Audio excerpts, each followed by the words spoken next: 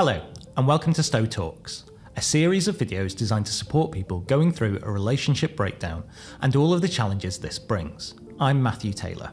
And I'm Liza Gatchell, family lawyers at Stowe Family Law.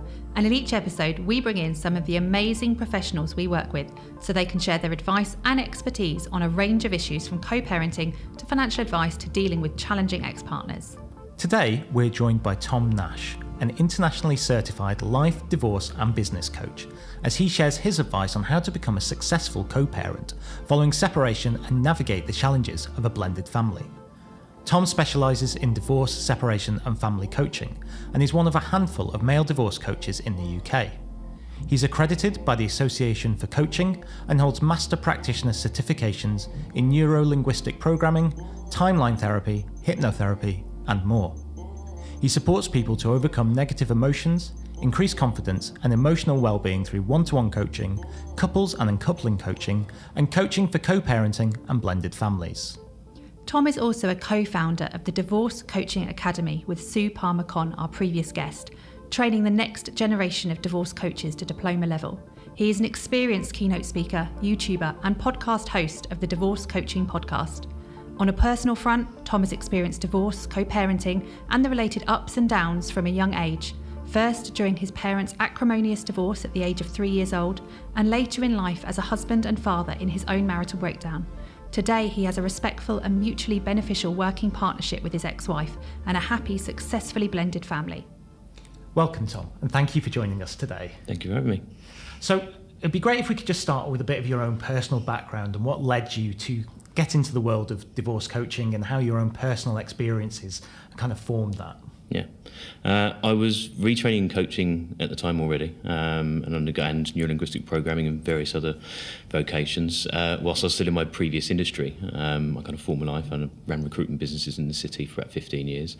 And it was actually through going through the process of my own divorce, and the divorce process and the financial forms and working with lawyers, etc., and mediation process, but then also being a litigant in person for child arrangement orders. And it's going through that process that actually made me realise that you could utilise these skills in a different way. I was originally going to use them in the corporate space and do corporate wellbeing. In actual fact, it was my partner, my girlfriend, that said, why didn't you see if you could utilise these skills for coaching other, particularly men, going through a divorce process, so they can understand it, learn how to deal with the emotions, etc. So we sat on the sofa one night and Googled it, and lo and behold, found out that divorce coaching was actually a thing. It's a real job that people do.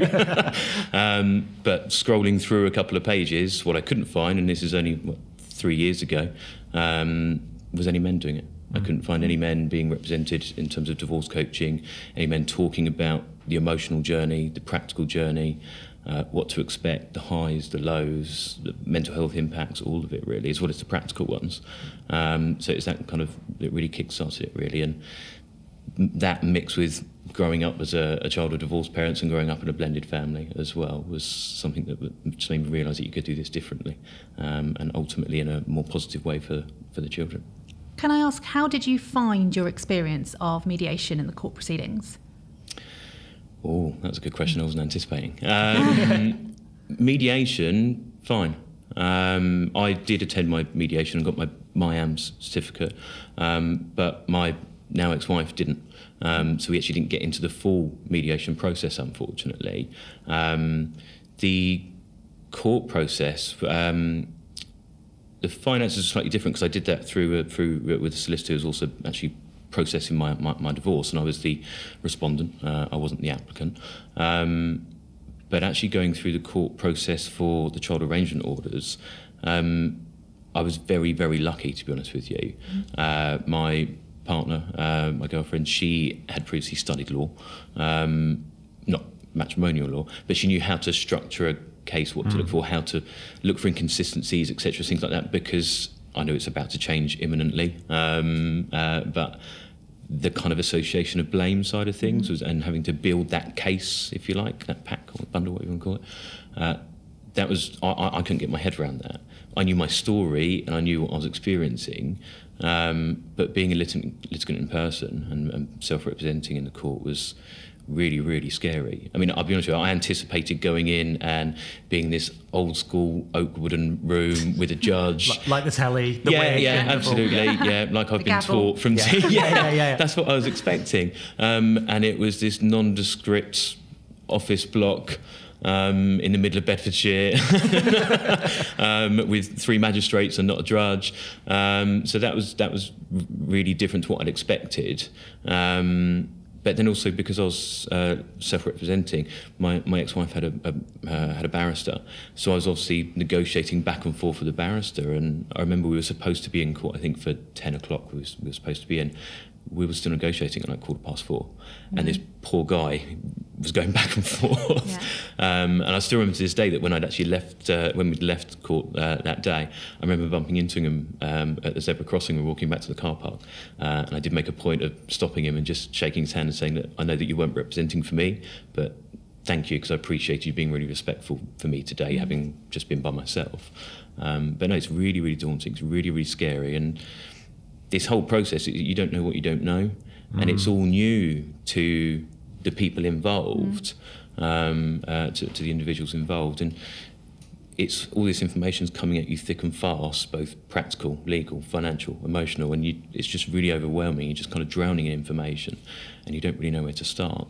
So again, that was one of the other things that divorce coach mixed with legal representation, mixed with a financial expert, can really help people unpack all of that and to kind of lower the anxieties, calm the stresses, make it bite-sized and break it down. So knowing what you know now and how you have moved on, and obviously we'll get to that, and you know the relationship that you have now with your children and your ex-partner and your girlfriend and how all of that works, is there anything that you would have done differently as far as the court proceedings were concerned? Yes, and it's the one thing that I work extensively with my clients to try and help them with, which is trying to get out of my own way. Stop creating the obstacles that aren't already there, or making the mountains out of a molehill, or just little bits of contentiousness for the sake of it, those little small battle wins, because actually ultimately it didn't really help overall. Do you mean that in terms of the sort of the blame game? Throwing that extra bit of mud because there's something that you've always kind of argued about, or a little point? Just trying to get that little 1%, one man upmanship, because overall it doesn't actually matter. It doesn't actually help, and especially if you for parents, and my area of focus and passion, working with parents and blended families and co-parenting, is ultimately between the separating parties or divorcing parties, you don't get one winner and a loser, do you? And that's what everyone thinks they're trying to win. You get a winner or a loser, and ultimately it's your children. And you as the parents get to decide if they win or if they lose. And that comes from your action, or in some cases inaction. But like I say, trying to get out of your own way, not create further contentiousness and animosity where maybe there isn't, because again, that's the other thing, is people latch on to the next thing to either get revenge, retaliation, etc., whatever it might be. But yeah, that would be the biggest thing, is not create a lot of my own problems. Yeah. So when you've been through the court proceedings and you walk away with your final order, your child arrangements order, and begin to put that in effect, how does that then change your relationship, and how do you work on that relationship with your ex-partner and kind of, you know, build the new relationship? The way that me and my ex-wife are now, and the way that we organise the kids and work with each other, is so far detached from what's written in our order. There's nothing is aligned, and fortunately we have never, maybe in the very early days, we never had to go back to and resort to the phrase of it's in the order. So this is waving that bit of paper. Correct. This is what we're going to do. It is a transition. It does take a period of time, and again, depending on which side of, I suppose, that order you've fallen on, whether you feel that you have lost or whether you feel that you've given concessions or whatnot, will be a bit of a change, and we'll take some of that time. But the other thing is, once that's done and that battle, that fight, as people call it, is kind of out the way, you actually get the chance to kind of sit back and go, right, okay, so actually, how do we now make this work? How do we make this real and not just what's been written down here? Now that everybody else has left, and I'm not speaking to the barrister every day, and so on and so forth, how do you actually make this work? And I think one of the other biggest changes is also where to start to look for new opportunities to rebuild that trust, because that's one of the big things is you've got to find a new working partnership. I always describe it when I'm working with clients who are maybe in professional roles, for example. I might say, have you ever worked with someone who was absolutely the best person for the project, but you couldn't stand them? You don't want to go to the pub with them after work on a Friday, and you're not interested in their personal life, but you know they've got the unique set of skills that they're the best person for this job. Well, that's exactly the same with this situation, because the two of you are ultimately the most important people to the children. So it's about you utilising both of your strengths where applicable. And again, you can even get really finite with that. So for argument's sake, I'm more the creative. I'm more the imagination and think up random things and invent stuff. I am not good with the core English science space. So that wouldn't be my area of expertise homework-wise with the kids, or where to assist them, or where to flourish in that unique thing that's important to that particular child. So it is about finding those new ways of trust and working together, yeah, definitely. Okay. And in terms of the sort of blended family, perhaps you could talk a bit about that. I mean, firstly, for anyone who's not aware, who's joining us, what is a blended family? What makes a blended family? So a blended family is where two parties come together and either one or both of them have a child or children from a previous relationship. So I grew up in a blended family. It wasn't called that in 1986. In fact, I don't know what it was called then. But so I grew up with, I've got two sisters who share both the same biological parents. I had 3 stepbrothers, and then my dad and my stepmom had one together. So I have a half brother as well. So I grew up in that environment from a very young age. But I also have, so I've got 2 boys from my first marriage. I also have my 2 bonus children, so I didn't use the term step, or I try not to. Everybody else uses it, but I tend to go with bonus children in Leonie and Zach, my partner's children from her first marriage. And then the unique thing about our situation is you need like a CSI board to write this out, but my ex-wife's boyfriend is my girlfriend's ex-husband. Okay, so one more time slowly, because I'm literally imagining a board with red string. Yeah.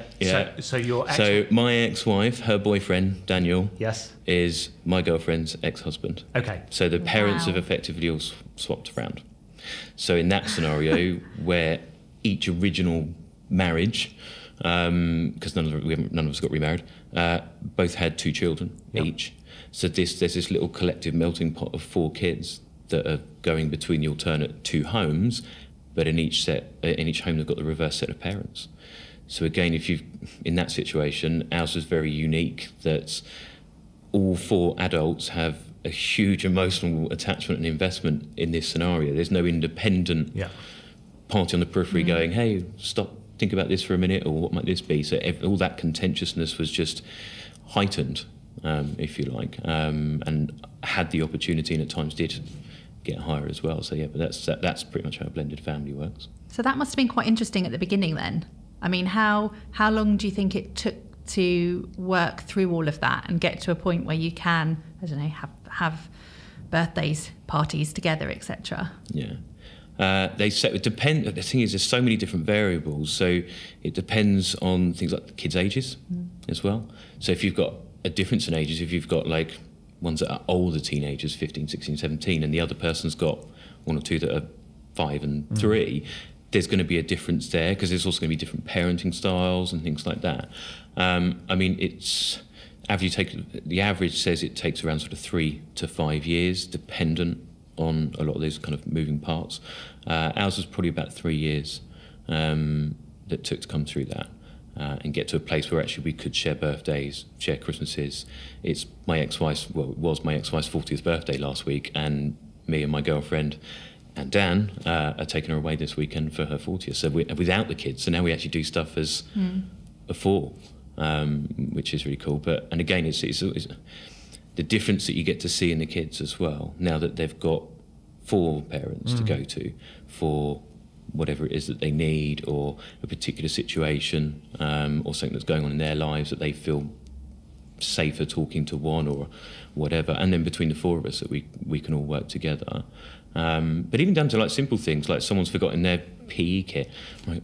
Rather than just me or my partner having to sort it out, there's 2 extra people we can go and call upon, which makes it really, really helpful. But yeah, it's the other thing is it does take a lot of effort. It takes a lot of consistency. Patience is a big one as well. But it also takes someone or a series of people to start doing things differently as well.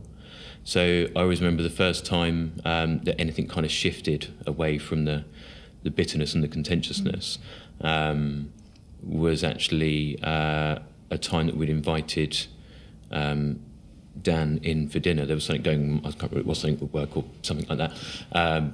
But I knew he wasn't in a pretty good place, and I just said to Dawn, I was like, go outside, invite him in for dinner. Don't take no for an answer, because she very rarely does. And she went out and she said, Dan parked the truck, come up in for dinner, and he said something along the lines of, no, it will be weird. And verbatim, Donna's response was, it'll only be weird if you make it weird. So we came in, he sat down, and it was the weirdest dinner I've ever had in my life. But you also have to get through that weirdness. Nothing's going to change unless you try to make it different, unless you try to approach it differently.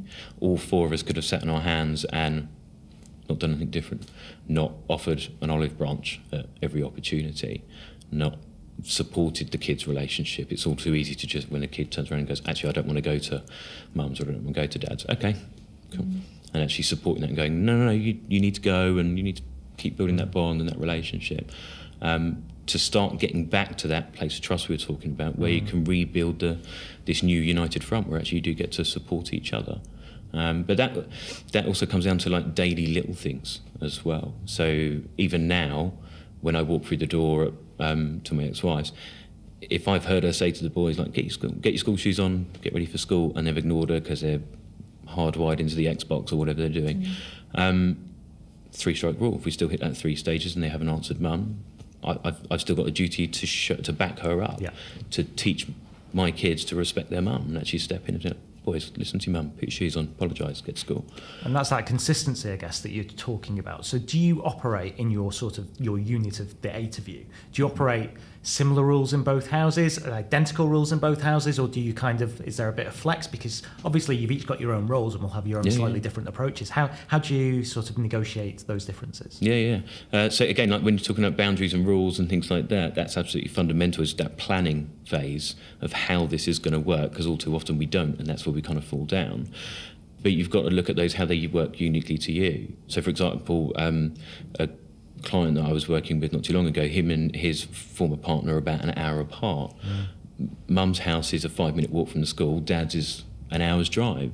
So at dad's they do need to go to bed earlier. There's no point in them going to bed at 9 o'clock like they do at mum's, because they've got to get up an hour earlier. So again, you've got to try to find those unique things that work to your situation. But yeah, we have a number of kind of baseline level ground rules when it comes to homeworks, bedtimes, chores, behaviours, etc. But likewise, you've then also got to look for nuances where you do things slightly different. And part of that, I call it the ultimate blended family, because it's across these 2 homes, is also where it's not just about the rules and those boundaries and things like that. It's also about new traditions.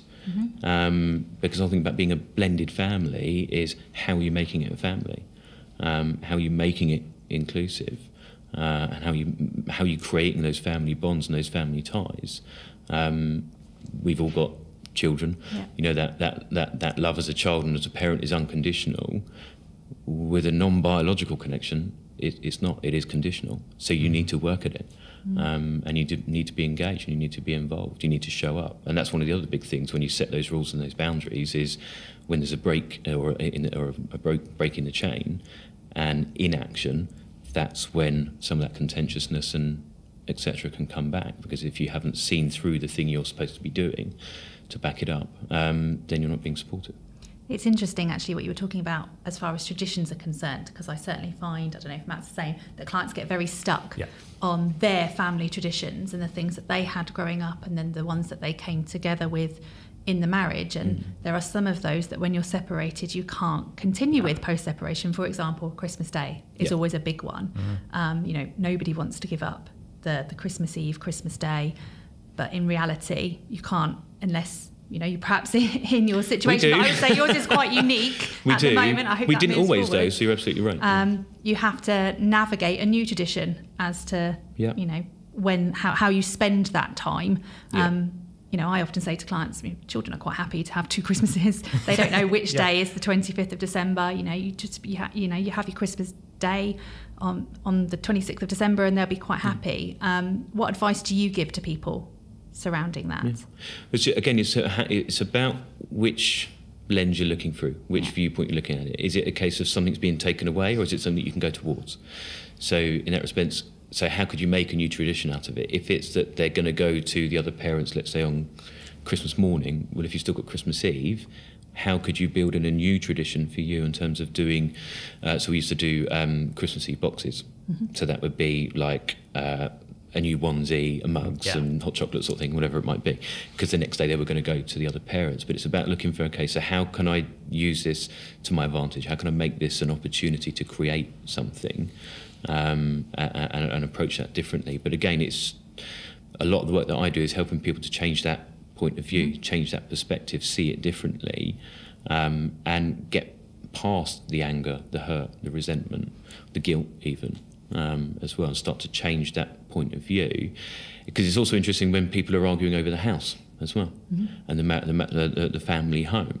And I know you guys probably know, but the statistics around within the first 18 months of the financial order, etc., going through, and if someone's bought someone out and kept the family home, they move anyway, because now they've got we've kept the tradition, we've kept the family home. Everything goes through, and then they sit and pause for a moment, take a breath, real life settles in, they look around and go, I don't want to be surrounded by these old memories. Actually, I want to go and move and start some new memories. So again, it's about seeing it as opportunity and just shifting that perspective.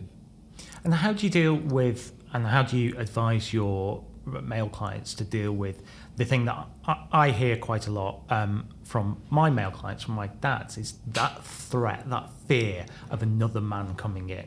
And it's a very male thing, I think. And I don't know. I think women are the same. Do you it's like, no, exactly she can't mother my children. And society. I mean, the stepmom. How do we view the stepmom? The stepmom is wicked, in everything that we see, particularly in Disney films that we watch from a very young age. As soon as we look at the stepmom, she is evil. She's evil. So it's really difficult to then, move from that to a really positive view of it. And how do you negotiate that threat, because it's all fear-based, isn't it, from both? And you're absolutely right. It's mums and dads feeling that fear. How do you build through that with clients? Helping them to, again, individually, and how you work and represent with different people and what works for them as well. But it is about helping them to unpack what is it they're actually scared of, and it's usually around a feeling of loss, of lack of control, or input, or importance, and hierarchy, and all that sort of stuff. But like you say, those fears are very rarely founded at all, and it's also about respecting those positions of that new person that is going to be in their life. So he's going to kill me for saying this, but my dad had said to me, bless him, my dad had said to me in the really early days of my own personal situation, he actually said those words, how are you going to feel one day when Sam, my youngest, who was 5 at the time, he's a cuddly kid, he's like, how are you going to feel one day when Sam goes running over and jumps into the arms of another man, gives him a big hug? I said, sorry, are you asking me if I'm going to be annoyed that someone else in the world other than me loves and cares about my son? Surely the more people that love and care and support him, the safer he'll be, the further he'll go, the more opportunities he'll have. That can only be a good thing. But again, it's just helping to step back from what you're not losing. And like you were saying about the Disney mums that are always, or Disney stepmums that are always portrayed as being wicked and evil. Likewise, the single dads in Disney movies, or I'm not just picking on Disney here, but similarly, single dads are only ever single dads when they're heroes because of a loss of a tragedy, because mum's always died. So we're already taught from a really young age these things. Likewise, let's go, not even Disney, EastEnders or something like that. What happened, what are we told by the media when a family separates and there's a family breakdown? Mum will typically have the support of her nearest and dearest, and she'll rally around the kids and all the rest of it. Dad will go off and drink too much, go off the rails, sleep around, get in fights, etc., live in a bedsit. And it's just not portrayed in the right way. But again, that's all perpetuates this fear of what's going to happen. But you get the two presentations with single dads, because it's either the sort of feckless dad who's not really involved and doesn't do much, or you get. So I'm married and I've got 2 kids. The other weekend, my wife went away with her friends, a bit of a break and things, and I had the kids on my own and it's 2 days with my own kids. It's like great fun, like knackering, but great fun.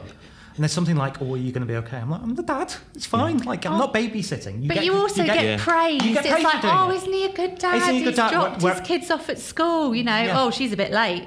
Yeah, exactly. It's easier to get the praise as the dad for doing what should be absolutely the bare minimum. Yeah. Whereas the mum's like, "Well, if I'm currently away for work filming this," and it's like, "Oh well, you know, mum will sort it." So it's an interesting approach. So you get those 2 presentations of the dads as well, I think. But again, that was one of the things that when I went through, again, going through my own personal experience, it was I stopped and reevaluated what was important to me. So what was really important to me? What did I really want? And actually, I'd spent all these years building this big career to have the lifestyle I thought I was supposed to do, because that's what society says and all the rest of it. To spend very little time with my kids, or even indeed my then wife at the time, at the weekend. And it was then that made me reevaluate and go, actually, do you know what? That's not the bit that's really important to me. I was doing all of that to create this lifestyle for them, but actually what I wanted was time with them. And I wanted to step back and do something, one, that I'm passionate about, with helping other people get through this positively, but also I want to do the school run. I want to iron the uniform. I want to be involved. I want to go to little. Iron the uniform. I'm one of those. Mine if you want. I'm one of those weird people. I love ironing. My iron hasn't been out the cupboard in a few months. I'm not going to lie. I think that the difficulty that some people have when they're clients is that they can't. I suppose it's about getting in their own way. Is that they are so consumed with bitterness towards their ex-partner that they can't get past that to get to the stage of making those initially little but feel enormous sacrifices. Those initial steps. How do you work with someone who's so sort of still so in it and so consumed by the sort of negative feelings to move to something that is, because a lot of the advice that you give is astoundingly positive, I think, and latching on to positive. How do you move from the negative to the positive?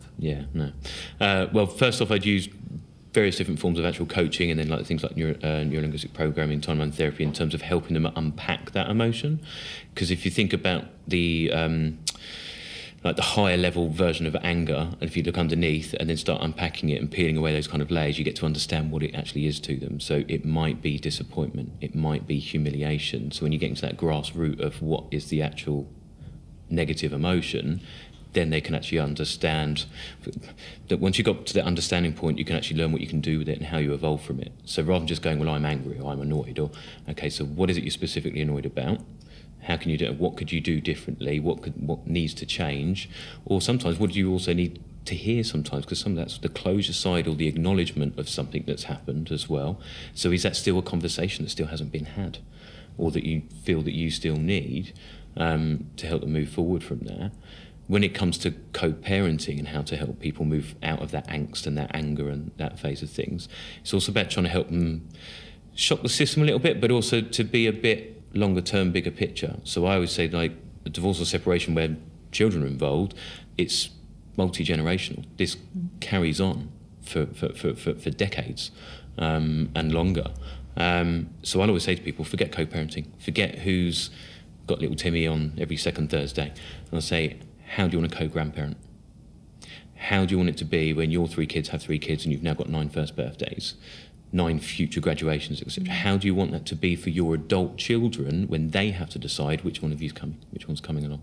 And how do you want that to be then for your grandchildren as well? When you start to go, oh my God, this isn't just an immediate day-to-day thing that I have to live with, this is going to be every day as well, just to help them get past where they were. And it's about that moving forward. So, I mean, I run my practice on 3 core values of understand, evolve, and improve. Everybody wants to improve. They all want it to be better. Well, the whole point about making it better is you've got to evolve, you've got to change, you've got to do something different. And that's uncomfortable, isn't it? Change really is uncomfortable. It's not an easy thing to do. And the other thing is everyone else is thinking, well, they need to change. Yeah. How do I get them to change doing that? Well, you can't, because you can't control anybody else. I can't make you pick that glass of water up. Only you can do that.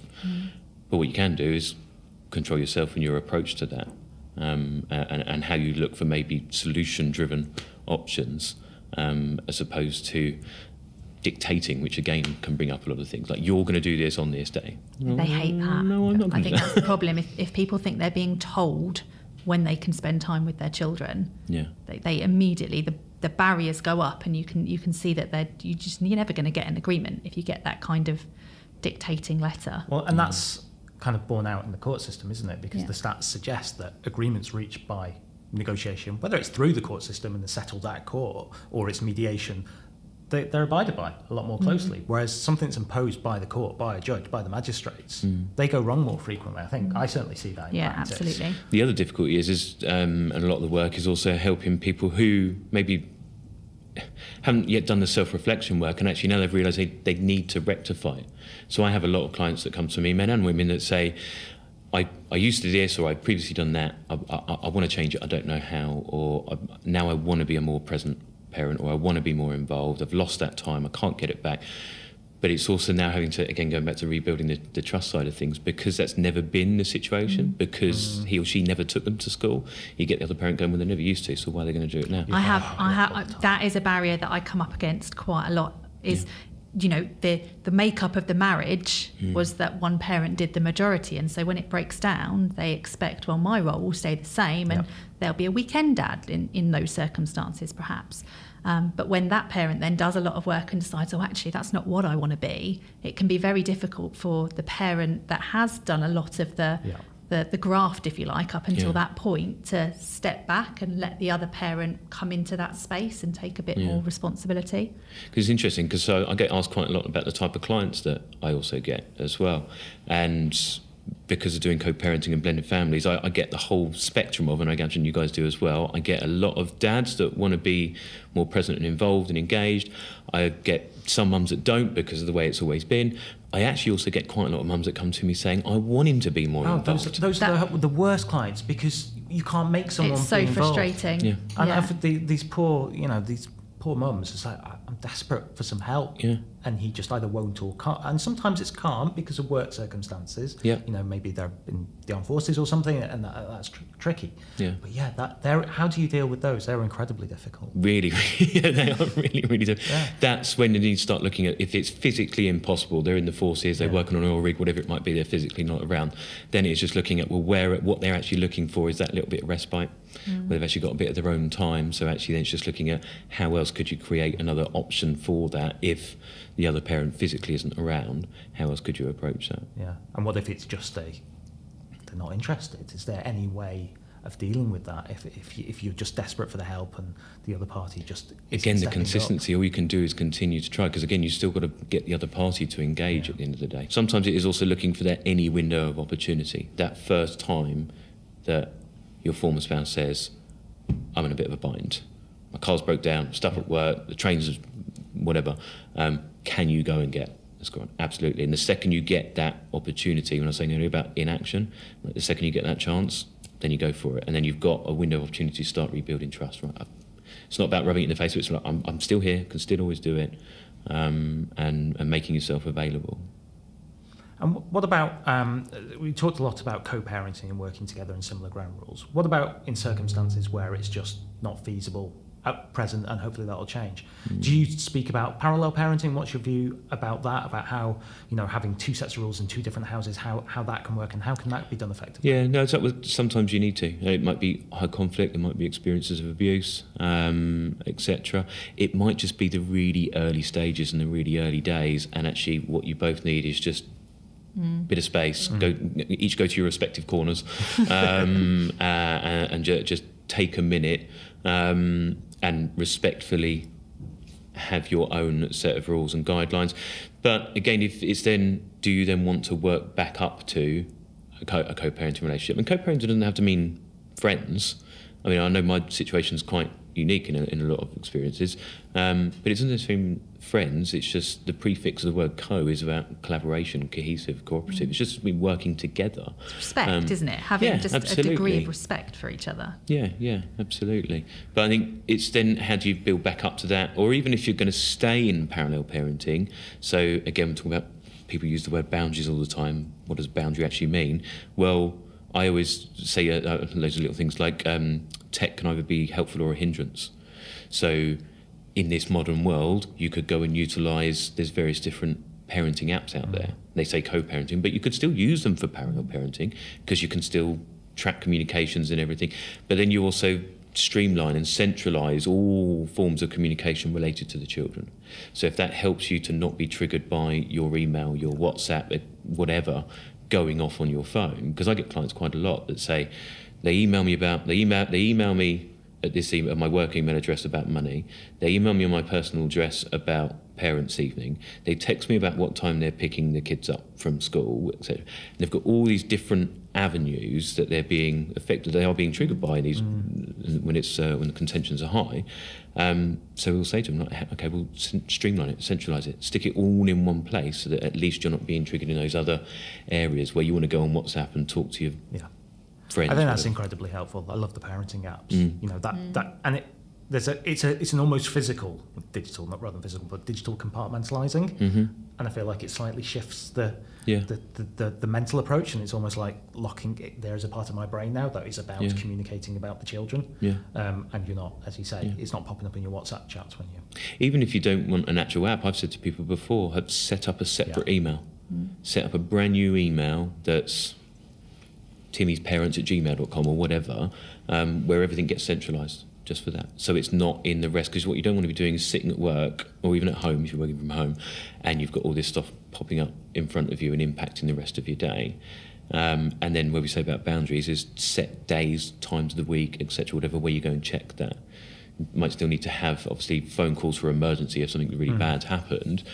But apart from that, if things are, when you say like with the parallel parenting and when people can't communicate respectfully, only go and have a look at that email every third day or whatever it might be, or once a week, or whatever that might be, for them to again help just lessen the anxieties and the stress levels around that, to again give yourself a bit of respite and an opportunity for it to calm down. But even so many other different things, whether it's parallel parenting, co-parenting, language is really, really important. So I said earlier about, you said about Disney and I said about step. So I used the word bonus. So the word step comes from, I think it's an 8th century Anglo-Germanic word, which actually is called stiop, which actually means orphan. Okay. So the word step parent would be to take on a child that isn't yours. That's effectively where it is. So now it's kind of like, oh, well, I'm taking it under my wing, whereas that's where I say bonus kids, because I originally had these two. Now I've got these extra ones. So language is really, really important. And even down to, there's another saying that I always have, which is co-parenting, or even parallel parenting, is no place for pronouns. So I'm all for pronouns. I have them all over my LinkedIn and my Instagram, etc. But when you're talking about your former partner, your child's other parent, with she always does this, he's always like that. It's quite aggressive, isn't it? Yeah. Already, you're usually, the arms are crossed, you're pointing down, you're frowning, the tone changes. What you're doing is actually taking your anger, your hurt, etc., whatever that negative emotion is for you as the adult, and you're turning that into guilt for that child, that they can't say mummy, daddy, etc. in front of you. So yeah, I always say, like, no place for parents. If you've always called them mummy, or you've always called them daddy, or whatever it is, continue to do so, because it's about their experience. At the end of the day, you will only ever know if you've been a successful co-parent if your kids tell you that you were. Yeah. The parents don't get to decide. I don't get to decide if I'm a good co-parent. My kids get to decide if I'm a good co-parent. It's their feedback and their evaluation of this situation that matters. It's similar as to how they hear you speaking about your ex-partner as well, isn't it? Yeah, absolutely. Because kids pick up on so much, even when you don't think they're in earshot. Yeah. And when you're making negative comments about your ex-partner, you know, from the child's perspective, you know, they're half of you and half of them. So it's, well, am I that then? Because you're saying he's that and he's daddy, or you're saying mummy's that and I'm part of mummy. So does that mean that I'm that? And especially in those early days, because then they'll start to, because kids already start to question anyway, has this relationship broken down because of me? What did I do? So if they're now already hearing you talking negatively about the other parent, and like you say, they're starting to say, well, is that me? Am I like that? Is that why they're not together? So this is my fault? And again, it's just building all of that up for them, and not in a positive way, or it's going to have a positive outcome. But like you just said, it's also about how you're saying things. So if you take your communication strategy as a pie chart, only 7% of the words that you use. 55% is your body language. So if you're ever in like a networking meeting or anything like that and someone's feet are pointing that way, then they're not interested in what you're saying. They're gone. I wonder why everyone always sounds like that with me. However, there are caveats to that, because of course, like someone's saying that they're not interested because they're folding their arms. I'm often cold. I quite often some say people like that are cold, I'm a cold person. or someone might have hurt their arm, so actually they're actually supporting themselves. I'm sitting like that actually because I have a thing on my left hip, so I can't cross my legs the other way. So actually that's I wasn't not taking it personally. I know, I had to point that one out. But the other 38% is how you're saying it. Pitch, tone, delivery. And this is the problem with written communication. Yes. And I think this is the problem with text messages and emails, is that there's no context. Yeah. So you can say something and you type it away and you press send and you think it's perfectly reasonable, but the person receiving that email interprets it in a completely different way, in a completely different tone that was never intended. Yeah, absolutely. Or people do things in a hurry and don't think, and you might read it back later and go, yeah, no, that's I think we're all guilty of that. We'll do that, certainly. Or even when you then go, dear Catherine, dear Jonathan, when you always call them Cat or Kate or John, or I don't know, or I always put hey. I never put hi or dear. I always put hey, you're right. But I always used to do it anyway in the daytime, like years ago. And hey, how's your day? So I still do that now. Like, hey, I'll be there at 3:30, rather than dear so and so.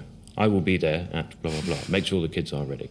But again, it's all just trying to lessen. You need to soften things. You see a lot of, because we obviously get passed on a lot of text messages that go between clients and their partners, ex-partners, and you see a lot of people starting to try and write like solicitors in those messages, and it's just never a good thing. Yeah. And it's really easy to get into an argument via text messages, I think, and not realise it until you're 50 messages in, and you've got this big trail of messages, and you think, oh, what you were talking about is actually a really small issue that's just blown up because you've received a message, you didn't like it, so you've sent, and it's just escalated and got worse.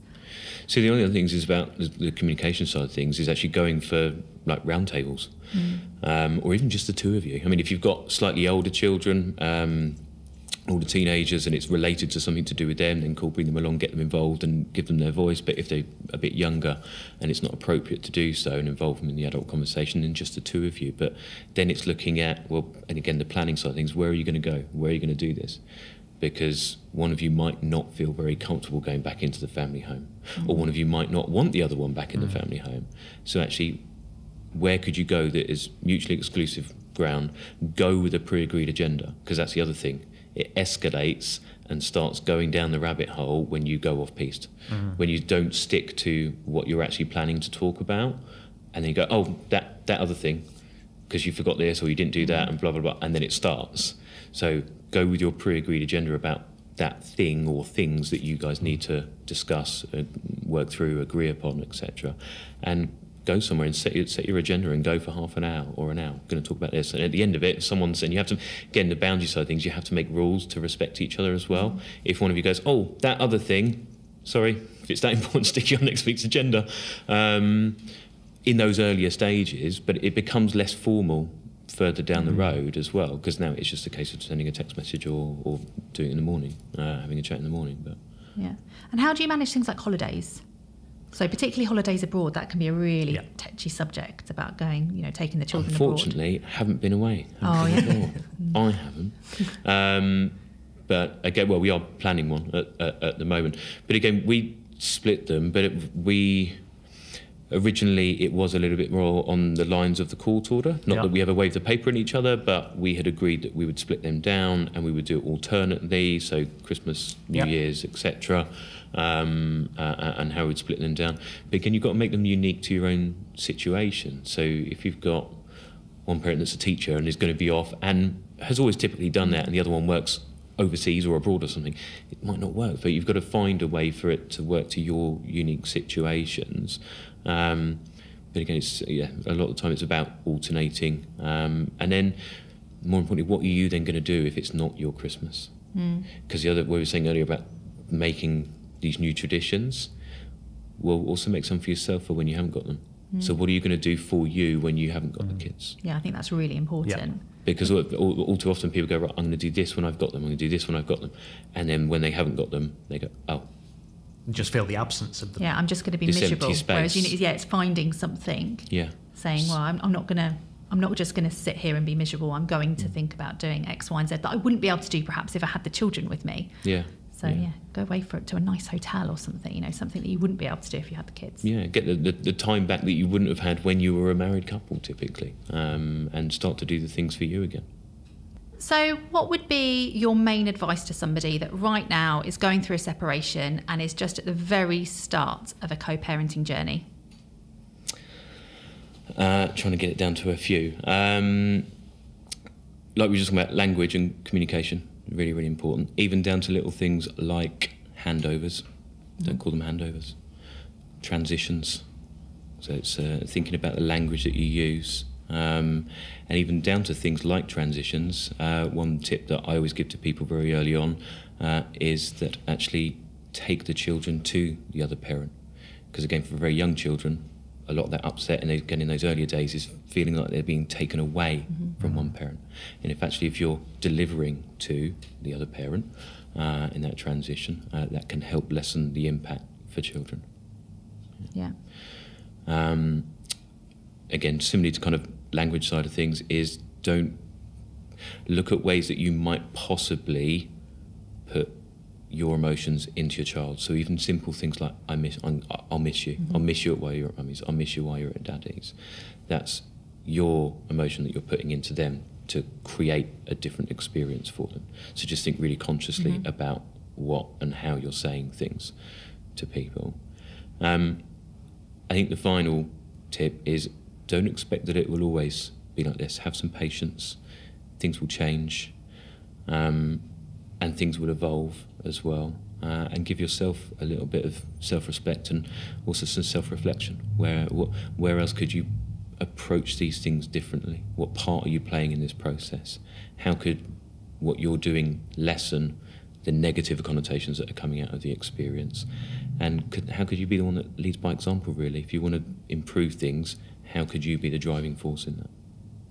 That's absolutely fantastic advice, Tom. So thank you very much for joining us today. Yeah, thank you very much. You can find out more about all the work that Tom does supporting people going through a relationship breakdown at his website, mrdivorcecoach.co.uk. In the next episode, we'll be joined by Lottie Kent from True Financial Design as we take a look at how to take control of your finances on separation and protect yourself financially in the future. So that's it for this episode of Stowe Talks. Thanks for joining us. We hope you found it helpful and informative. If you would like more information on future videos, our podcast series and programme of webinars, head over to stowetalks.co.uk, where you can sign up for our email list, as well as check out our previous episodes and forthcoming events. And please do rate, like, share and review where you can. Thank you, and see you next time.